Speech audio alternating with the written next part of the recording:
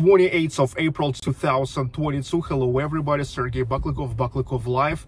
In this video, just want to make the announcement that today I'm finishing the first parts of my road trip Russia 2022, because from one side the fatigue got me, really covers me.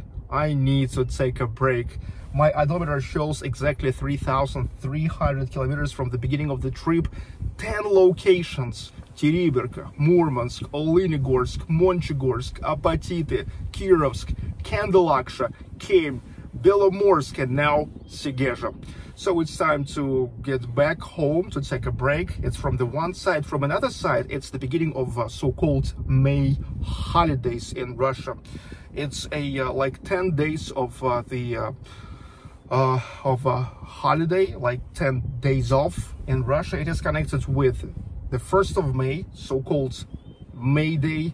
It's the Spring and Labor holiday, and then with the 9th of May, which is the Victory Day.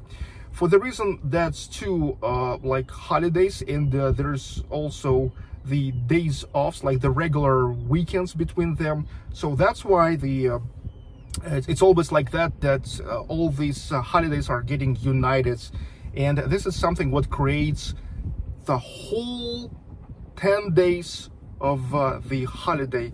And normally it's always a family time, so I'm gonna join my family during the May holidays, and I will think how maybe it will be possible to make a parts of the road trip together.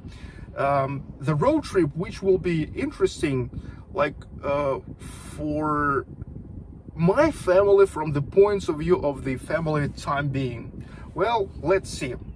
According to Navigator, I have to be at home in 8 hours from now, 670 kilometers straight forwards.